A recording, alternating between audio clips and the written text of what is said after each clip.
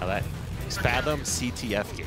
And of course, here it is. He starts off top center, grabs 1 kill with a pistol and a frag nade, and then it's just all over for EG from there. Yeah, and they couldn't get the flag out the entire time, though. We were watching from Rain's point of view. He was doing whatever he could, but just constant people charging out to go for that return, as you saw Ninja go for that one. But there's the kill attack, and it has to be frustrating that you get the kill attack and you still don't get the cap. But either way, they did win that game, and I think it was 3-0.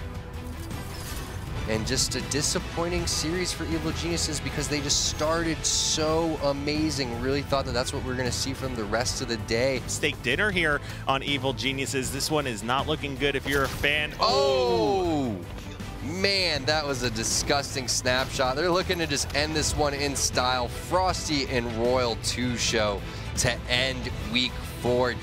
We'll finally get a chance to also see that rematch of Team Liquid versus Envious, where Team Liquid ended up giving that hot 3-0 to Envy, and Envy trying to get some revenge. Lethal obviously angry and trying to get a triple kill because that's what Lethal does, but I think he could have slow played that a little bit more. Now EG getting a couple slays here. Stellar immediately running into the base. That's 2 dead.